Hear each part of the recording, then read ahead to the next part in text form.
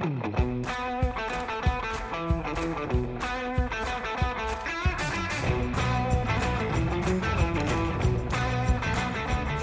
is the Camp Iron Mountain Podcast, a place to learn about U.S. military history as told through the stories of service members, military units, and supporting civilians. Join us as we work to preserve their memories for future generations. Hello and welcome back to the Camp Iron Mountain Podcast. I'm your host, Gabriel Suarez. In today's episode, we're going to look at some of the different ways my grandfather's World War II unit veterans tried to preserve their wartime experiences, while also showing how they created an enduring sense of family for anyone connected to their group. Here to share their story is our guest, Dan Langhans. Dan lives in Elizabethtown, Pennsylvania, where he's newly retired, at least from his corporate job. But Dan continues to keep himself busy with an assortment of tasks around his farm, including taking care of animals, wood chopping, and continuing some business consulting on the side. Dan is the current editor of the monthly historical newsletter called the Spearhead Doughboy. The Spearhead Doughboy promotes the World War II service history of Company A, 36th Armored Infantry Regiment, 3rd Armored Division. This newsletter project has been in continuous publication since the 1980s, after it was started by the World War II veterans of Company A. The efforts to establish this newsletter and associated unit archive are some of the main stories we'll explore in this episode. As the son of a Company A veteran, Dan enthusiastically took the reins of this ongoing project when the previous Company A veterans who had shepherded it along from the beginning were unable to continue it. Please enjoy our conversation. And I'd like to welcome to the show Dan Langhans. Dan, how's it going, my friend? Pretty good, Gabe. How's the weather in eastern Pennsylvania these days? We had a little snow, kind of cold, but that's winter. Yeah, I wish it could say the same over here in California. It's gotten colder, but it's definitely the sun comes out every day. And right. There's no snow on the ground. Okay, well, let's get started. Dan, I touched upon some of your work you've put in over the years in the introduction, which we'll get to later in the interview. But let's start off with your dad, Lewis Langhans. Can you share with us a little of who he was and what his background was growing up? Sure. My father, Lewis, was born in western New York along Lake Erie, August 31st, 1925. And he was raised on a farm there. And the farm was owned by someone else, but my grandfather, who worked for the railroad, took care of the farm. And it mostly was Concord grapes. And then Dad, growing up, helped on the farm. He worked for other farmers in the area. He helped a neighbor fellow who had boats that people used to go out fishing on the lake. And so he fished a lot himself. He hunted a lot. Was kind of an outdoors person growing up there in western New York. He was in 4-H and the Boy Scouts and things like that, like a lot of young people were during that time period. And from there, I guess maybe we could talk about how he ended up in the Army. Sure. He was drafted in August of 1944. They had a little get-together, and then he headed down to Camp Croft in South Carolina near Spartansburg. I guess he came home for a little bit. They thought he had a hernia, and this wasn't unusual. I've had uncles that said the same thing happened to them, that they sent him home, and then they would come back. So he rejoined the group at Camp Croft, and after the bulge happened, they really sped up training because they needed a lot of people. And so he was sent home in February, early part of February, for a 10-day leave. And then he headed back, and they went to Fort Meade in Maryland, and then they went to Camp Kilmer in New Jersey and took a troop ship over. And from there, they landed in Le Havre. And I know some of this, and we'll talk about it a little later, because I've met some veterans who their dates kind of match up with my father's a little bit. So from Le Havre, he was sent to a replacement depot and then joined Company A in April of 1945. He was only with them a few days because of a non-combat injury to his foot he had. Then he came back to the company in Hainstadt, Germany, May 19th, 1945. And then when they started breaking up the 3rd Armored Division, him and a bunch of other guys were sent to the 1st Armored Division. I believe it was the 10th Tank Battalion. And then that 10th Battalion became part of the Constabulary. And Dad was in the 72nd Squadron of the Constabulary and ended up being a squad leader with an armored car and 3 Jeeps under his command. And then came home in July of 1946. What was his life after the war? Dad came home in 1946, and he married my mother in June 18th, 1949, Jeanette. And he worked construction, and then he went to work for Niagara Mohawk, a utility company. He was a lineman for them. And that was in the early 50s. And then in the 67, he was promoted from lineman to a safety director, a white-collar job, inspecting what fellows were doing, make sure they're doing the proper things. And we moved to Buffalo, New York, which was about 30 miles north where we'd been living. And he retired from them in 1985. And so he basically worked his whole life for one company, which is very unusual nowadays. Very. And then he retired to Florida, where he wanted to go. He had a heart condition, and Florida was better for him to get up and walk around. But he passed away June 20th of 2000. Do you mind sharing some of your more cherished memories of him growing up? I was blessed to have wonderful parents. I can say that. Mother and father were great people. And I think if the memories that would be interesting for our listeners are probably a few that relate to World War II with him. He had a cartridge belt he brought home from World War II. And in that time period, us kids would all play Army. And I'm talking I was probably 8 years old, 10 years old.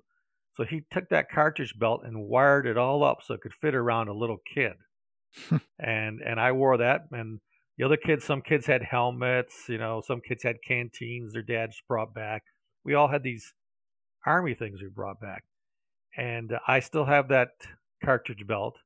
I unwired it and have it in my library, but it's very, very special to me, that cartridge belt. The other thing was when I was in Cub Scouts, we'd go on different trips, to a maple syrup farm or something. Well, one day we went to an armory, and I can see this like it was yesterday. We went into this armory, and they went into one section. There was an old Sherman tank. Didn't mean anything to me as a kid. But you should have seen those fathers. This is like 20 years after the war. They got so excited. They were talking and climbing all over the tank, And as a kid, I didn't get it until I was an adult years later, realized that they were reliving so many of these memories. And it was just a fascinating thing you think back about it, what they were doing. And it was just odd as a kid. You're like, what's wrong with these guys? They're acting like kids, but they were just having this wonderful experience, and they were talking and that. And most of them you never heard them talking about the Army or service at all, even because so many people had served. But that day they were talking and talking about the back of the tank and the radio and stuff like that, the telephone and things like that. I remember them talking about that. So that was another memory. And the final one that was really interesting, I've told this story many times, is we were traveling to Florida to see my mother's parents. And I was riding up front in a station wagon. My dad was driving, and my grandpa Langhans was sitting next to me.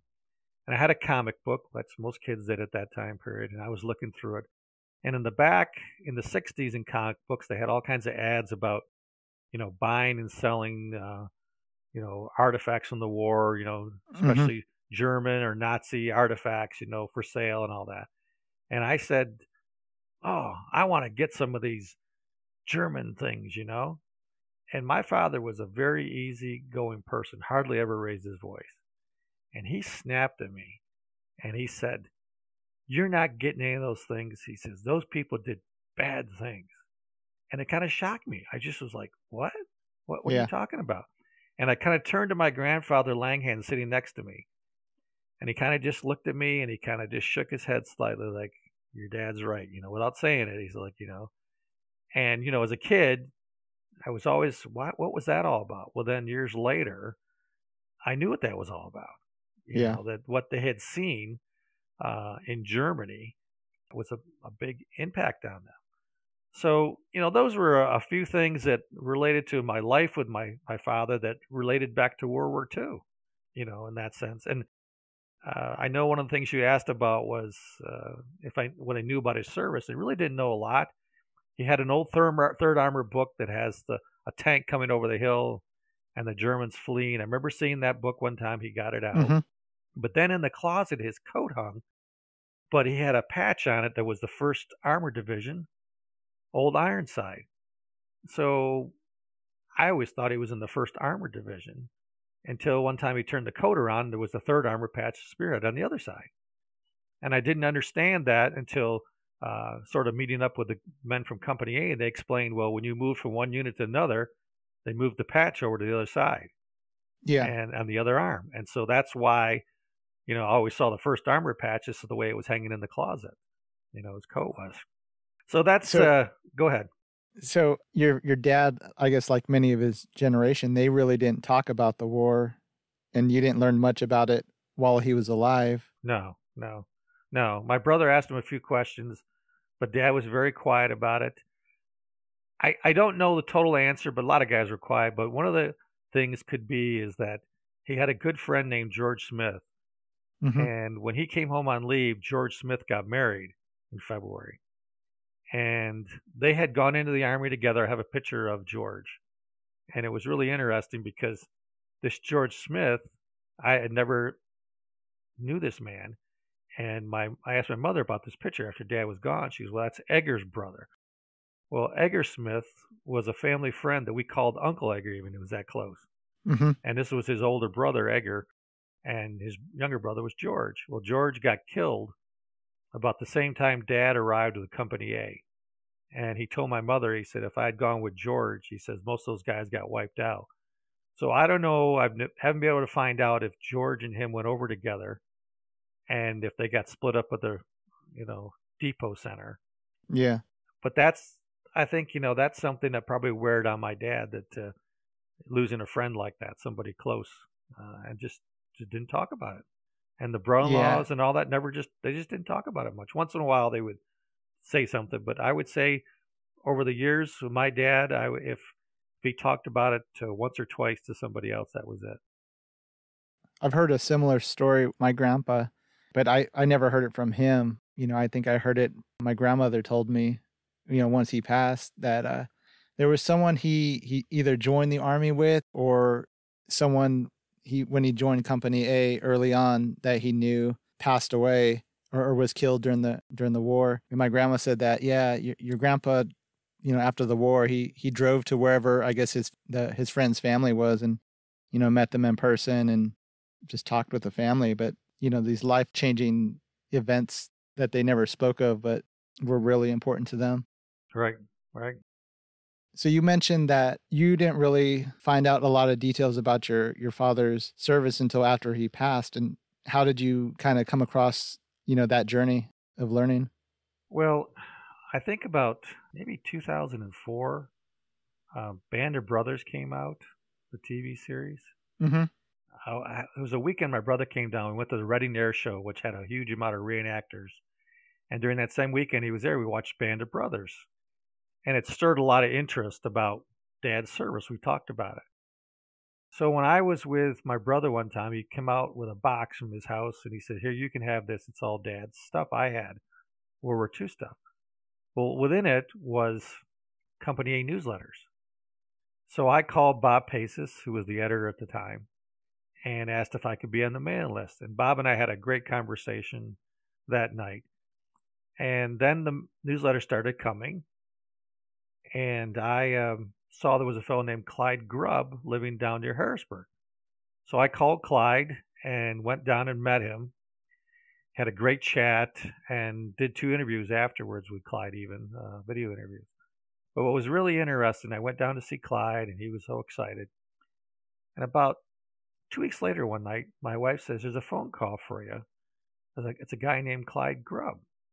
So I got on the phone and said, "Hi, Clyde. Oh, I just was checking to see how you're doing, wondering how you're doing, and Mm-hmm. how are things are going." And I says, "Great, We talked a little bit and hung up. I said to my wife, "That's amazing."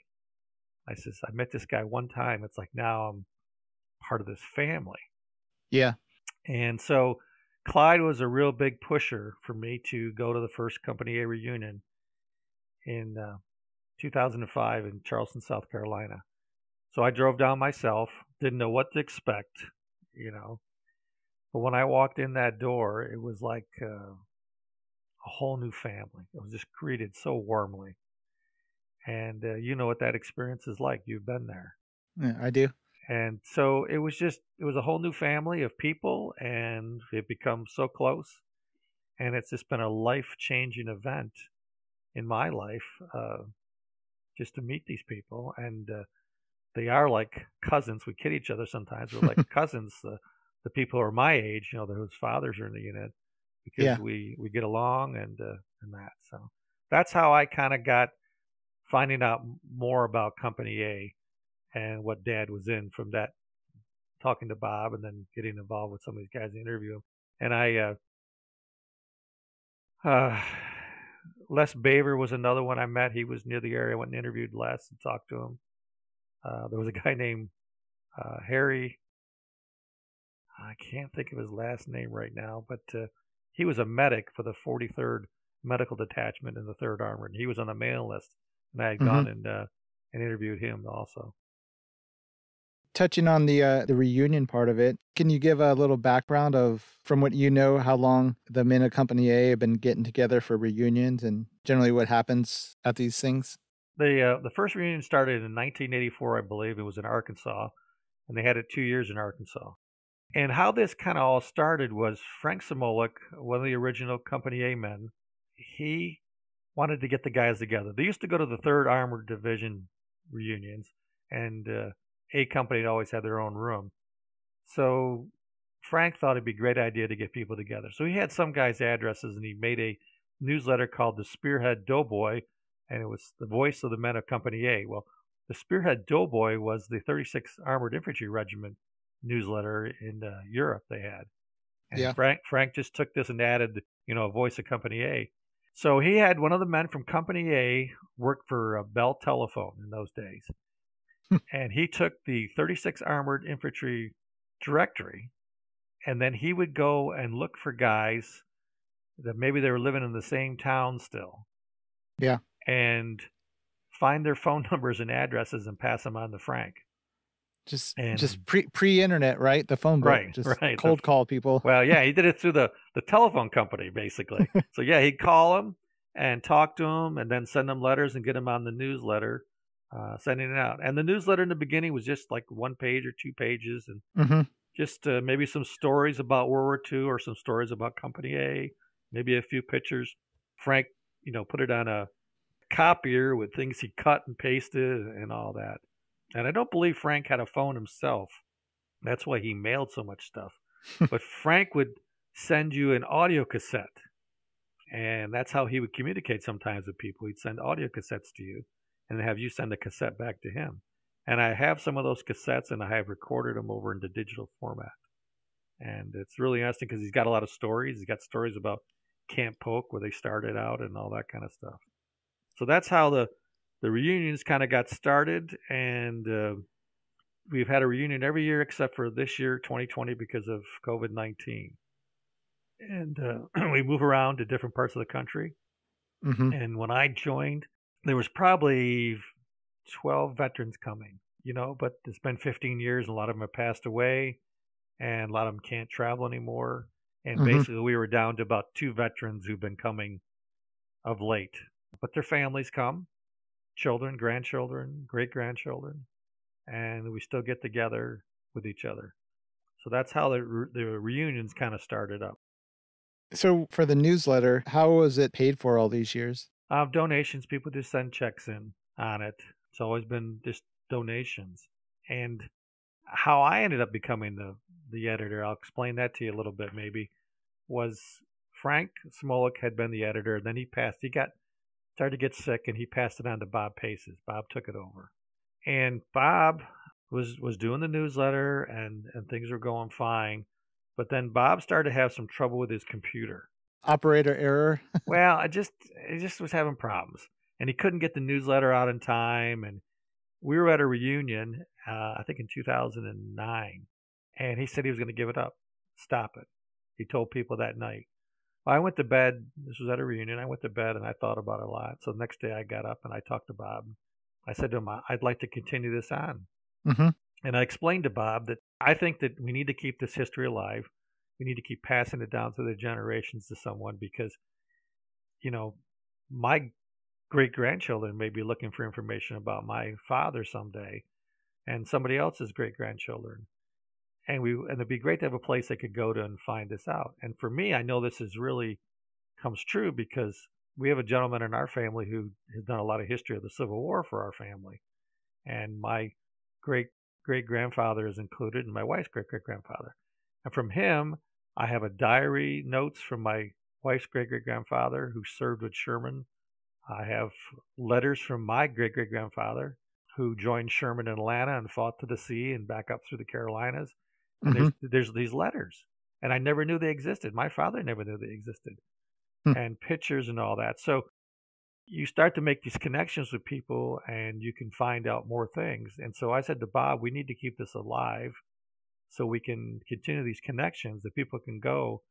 And as you and I have talked of, you know, a web page or something that people can go, and if they put in a search for a name or a unit, they might find out there's this whole huge amount of data about their ancestor in the service that they never knew existed, and pictures, you know, or stories or interviews that they didn't even know existed. So that's how I took it over and why I did it. Yeah, and you've done a fantastic job over the years collecting the stories and doing the research based on these stories that they provided. I guess, can you share some of the projects, you know, you've been able to accomplish over the years as the editor? I think we've collected over 1,000 pictures, and we were trying to get the pictures ID'd the best we could with the veterans, you know, having them look at them. Yeah. We, Bob Paces did some audio cassette interviews, and I'm digitizing those. He typed out the interviews. There's stories that people have written. We've collected the stories and put them into book form, and they're in PDF forms. I've done some video interviews with veterans. And one of the things we've had some really fantastic time with is we've used Google Earth at the reunions. And we'd get together in a room, and I would put a projector with a screen on the wall. And we'd get one of the veterans to say, okay, we want to go someplace where you were. And in Belgium, you can drop a man on the road and you can see. Germany is still just maps. But like we had one day we had a talk about the bulge in Company A, and Bob Paces talked. And so what we did was I dropped Bob into near Amening, Belgium, and this road. And Bob was sitting up front where he could see the road. And I says, okay, Bob, take us through the story. So Bob starts talking. He goes, okay, Company A headed down this road. Now you're going to come to a road to the left. There's a little bridge there. I left 2 guys to guard that bridge. So we moved the man down the road. We turned the little man and look, and sure enough, there's a little bridge. Then he says, up ahead here is going to be a hairpin turn where we met the Grenadiers, certain German unit, you know. Yeah. And sure enough, we go up, and there's the hairpin turn. He explains how we go through the woods. And so we're seeing this as he's telling the story. And he did this with Etchenhoven and different stories. And then Malcolm Buck Marsh, who they call Shorty, he did the same thing about different places he was. We would project it on the screen, and he would talk about it. And so that has been a really, really fascinating thing. Captain Berlin's 2 daughters were at the reunion when Bob talked about Etchenhoven. That's where Captain Berlin received his Distinguished Service Cross. And so that was fascinating for them because they never knew anything about it. And so that's some of the things we've done. And I know that someone like you can take it another step for us by compiling all this data and maybe even making more of it. I truly believe it's there to take to another level. I'm not as technically skilled in that sense, and I think a person like yourself can take it up for another level, and it'll be great stuff for people. I really do. No, I appreciate it, Dan. That's one of the highlights I've been looking forward to as I finish up, get ready to retire next year, is taking that over and really getting in the weeds. And I think for a lot of the future, like you said, getting it online so it's more accessible to others, and just your digitization efforts have been amazing. Not only just with the photos, but digitizing the old newsletters, typing out the stories that they did. But I think, like you said, the next level stuff is building databases with these stories and names, and then the visualization part of, with these new tools like Google and other programs, to visualize the actual terrain where they were and able to use their stories and then place them on the map and figure out exactly where they were. I think that is the way of the future. Yes, we did that with where the first men were killed at Company A. We think we found the crossroad. Mm-hmm. We used Google, but we also had a gentleman from Belgium who went and took pictures of the intersection. And from the writings of the fellows, we think we pinpointed the intersection. So some of those things we're doing now, you've used those. You got me those overlays of the maps, and by having those of Ammonine and that, we were able to Bob explain a little better what they did, where the patrols went and things like that. So yeah, there's some great stuff out there. Yeah, and I think to really understand their reach, it wasn't just them internally with their company. They did stuff with other companies in the 36 and the other regiments of the 3rd Armored, but they made friends with a lot of folks in Belgium and France and Germany. They helped them along these years with their research as well. Mm-hmm. Yep. The company was activated in February of 1941 at Camp Beauregard, I think is the name of it, in Louisiana. Mm-hmm. And then they moved to Camp Polk June 13th, 1941, and were there for a while doing a lot of training. And then they left and went to, I think it's Frida, California, was they went in July of 1942 for desert training. Yeah, and that's where I get the name of this podcast. Camp Iron Mountain is the camp they were at in the desert. Mm-hmm. And I don't know if you know this, but there was like 7 trains a regiment went on. And I asked Walt about this, Walt Kamick, one of the originals, and he said that they were the guards for the 3rd Armored on those trains. Company A was. And I have video of a company moving on a train, and they sat outside.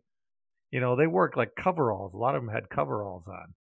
Mm-hmm. And they sat outside and that. And a funny story before I move on to that, but at Camp Polk, a lot of guys came from Chicago to the 3rd Armored Division. And Walt Kamick, which I mentioned, one of the originals, and Frank Samolik was from Chicago, and quite a few guys. And had never handled weapons before in their life. Well, they went out, and Walt and them became expert on the Tommy gun. Well, the rumor mill started flying through Camp Polk. Some of Al Capone's guys are here, And Walt thought it was so funny. He says, we never even handled a gun before. But because they were from Chicago and they did so well with the Thompson machine gun, the rumor was that they were some of Capone's guys, he says. So that was kind of funny.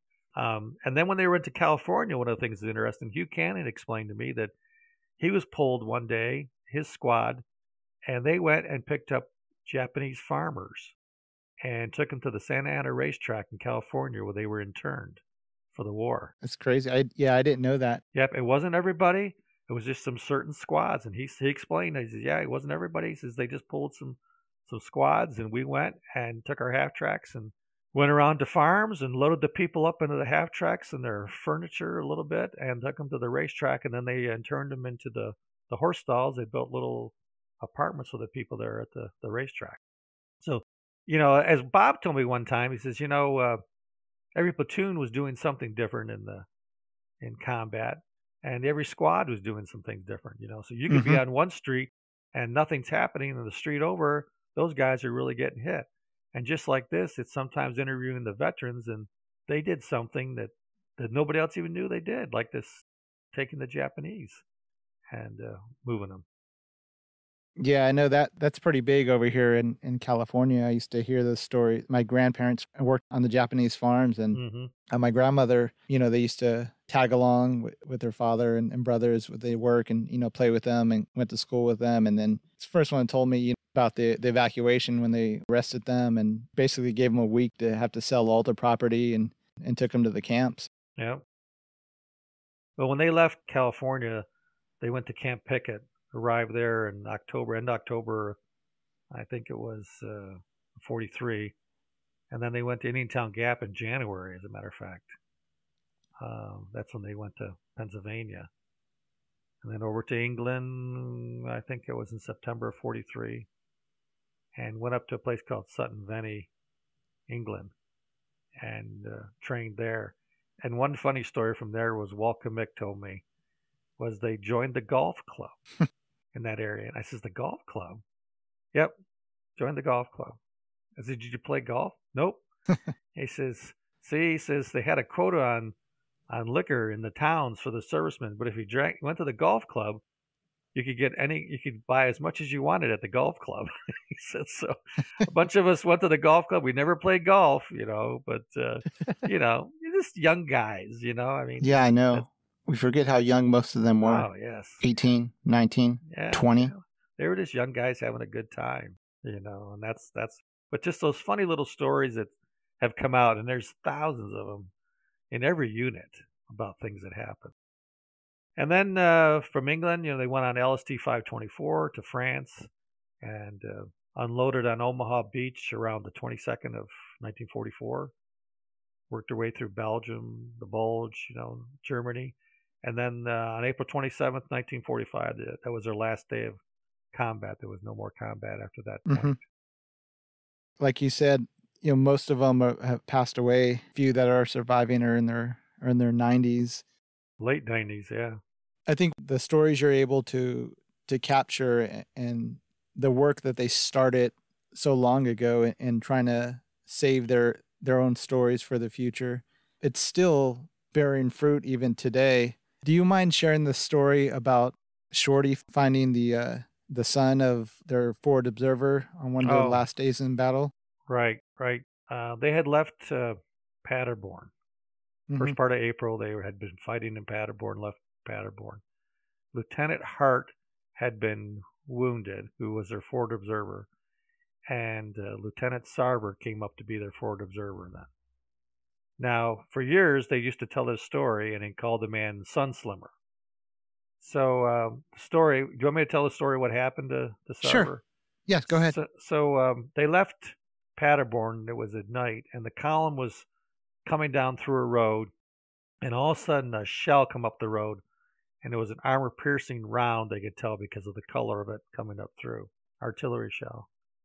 So they dismounted the half-tracks. The half-tracks backed up the road, and Company A kind of started down the road, and out of the night darkness, someone yelled, "Halt!" And when they did, the guys all kind of just laid off to the left-hand side of the road. And when they did, they noticed there was all these pine branches and that. So they realized that the Germans had been cutting trees for a roadblock up ahead. So they were laying there in the road, and all of a sudden, they could hear this someone walking. And they knew it was a German because of the hobnail boots on the road.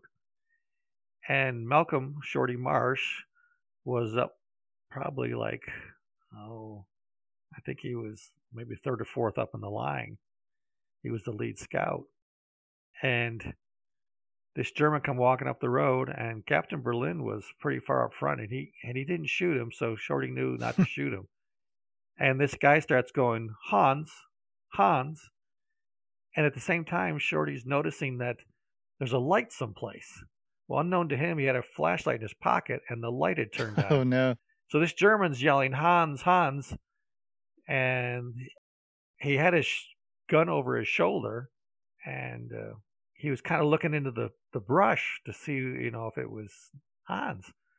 Well, he must have realized he was in a bad spot, so he just turned around and walked back slowly. And as soon as he got down the road, they opened up machine gun fire down the road. So Captain Berlin told him to start crossing the road. And so they started crossing the road to make their way into a ditch. And in the process, Lieutenant Sarver was hit. And he was out in the field yelling for help. And the medics went out, tried to get out. The guys tried to get out every time the Germans would open up on him. And they couldn't get to him. And when they finally did get to him, he had passed away. And it was a mortal wound. The medics said they couldn't have saved him. It was that bad of a wound. So for years, I was trying to figure out this story, where it happened, when it happened. Was my dad there or not? I was kind of wondering. But I couldn't find this Lieutenant Sunslimmer in any records. Passed away. That was killed in action. So one day I keep searching the internet for different things, and all of a sudden the 67th Field Artillery after action reports were on the internet finally. And I was able to get a hold of them. Well, the report shows how Hart was injured and Lieutenant Sarver had gone and joined Company A, not Sunslimmer. And so I found pictures of Sarver on the internet because he'd played baseball before the war. Okay. I showed the pictures to Dick Snyder and to Malcolm Marsh, and they didn't recognize him. So then I found some more pictures of him with his hat off. And once they saw him with his hat off, they said, "That's Sunslimmer." I said, "Well, it's Sunslimmer to you, but it's Sarver." Yeah. And so we realized that they had the name wrong for years, because once they saw him without his hat, they recognized him, his hair and all that. Yeah. But with a helmet on, they couldn't pick it out. It had been 70 plus years. Yeah. So then I forget how I looked on the internet someplace, and there was something about a World War II memorial for Sarver, and it was put there by his brother. So we found his brother's address, and we were able to get in contact with him, and he met with Malcolm Marsh.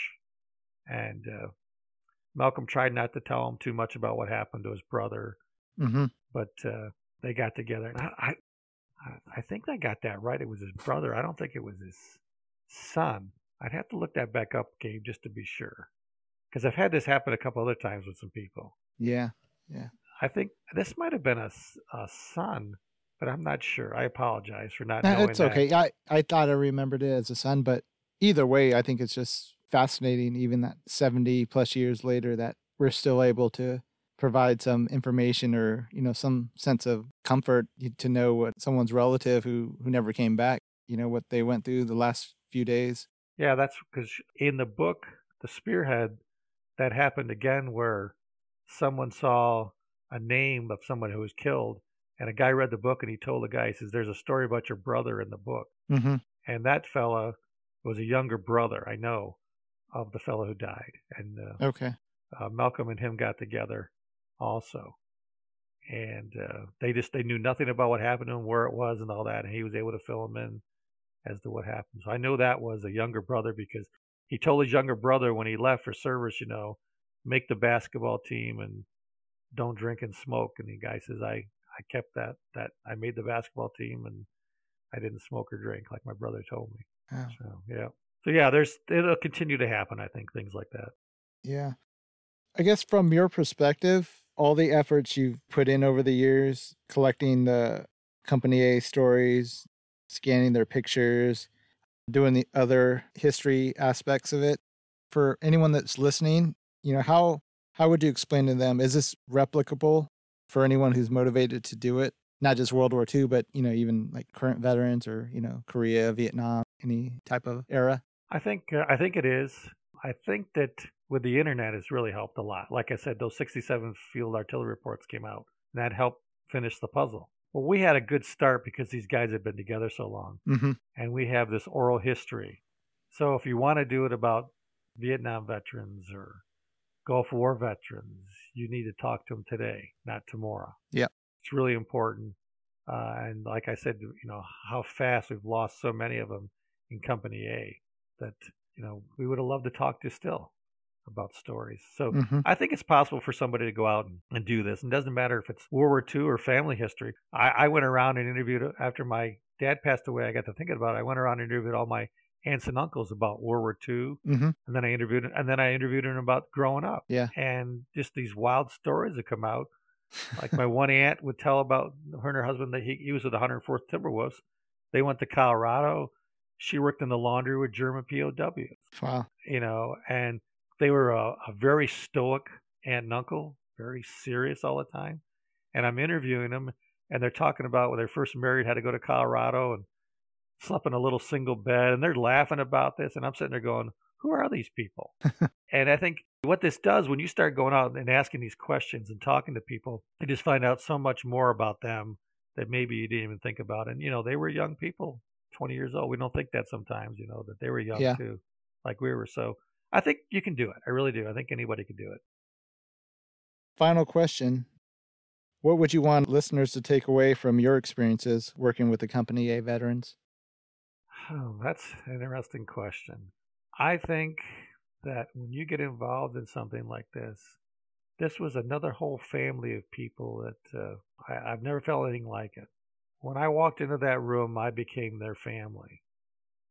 And like I said, the phone calls from them, just the greetings, the warmth from them. I think that it has been such a wonderful experience. And my wife didn't go to the first reunion, which she went again, another one, and she saw it. My children have seen it. I had my brother come one time too, and he saw it. And so many other siblings, I shouldn't say siblings, children of parents who maybe even have passed away when they've come. They just, this wonderful feeling. We take them in as part of the family because we're connected. The guys from Company A were connected. And my dad was at the end of the war, and guys, there was like 600-700 guys went through Company A. So even though you didn't know each other, you're in the unit, and then your dad was in the unit, so you're part of this family. It's really a really special experience. It really is. So I guess from that is that I think it changed my life that I've become involved in this, and I'm glad I have, because I think I was the right person at the right time for Company A to move it the next step along. By doing the Google Maps and those kind of things, they've said that it's all of a sudden just opened up whole new things for them and got them excited again about talking about things. Yeah. Well, Dan, thank you very much for joining us today. Well, Gabe, I really enjoyed it. I think it's really special what you're doing, and continue doing this great work, because it'll be passed on to people, and there'll be people wanting to know more, I think, as time goes on. About a great group of guys. Great group of guys. Yes, I look forward to it, and I look forward to seeing you in person, hopefully sometime soon. Yes, I think we all look forward to seeing each other in person sometime. If you like what you've heard and would like to support our podcast, please subscribe and leave a review on Apple Podcasts or whatever podcast player you're listening to us on. The positive reviews help others find the show. Please visit our website at campironmountain.com and subscribe to our email list. On our website, you will also find the links to join our private Facebook group and other social media sites. Stop by and leave a comment, ask questions, or provide ideas for future podcasts. Join our efforts to preserve the important memories of our veterans and civilians for future generations.